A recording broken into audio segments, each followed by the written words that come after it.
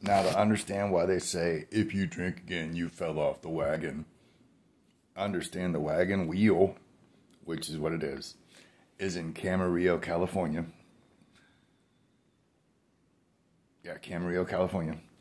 And that's the wagon they talk about. You fell off the wagon. Those are the gatekeepers that Ice Cube's talking about. It's right there. Like when I went there, I seen so many people. And they, unless you conform to their way and do what they say, you're not going to be nothing. Yeah, fuck you. You're not God. You never will be. And you're not worth a flying fuck. Because, why? Because you try to break people to conform them. I understand. The Alano Club in Oxnard, the one that I sent all those receipts, they were all involved in this. Wait. Oh, yeah. In the Bible it says what? Ego before destruction.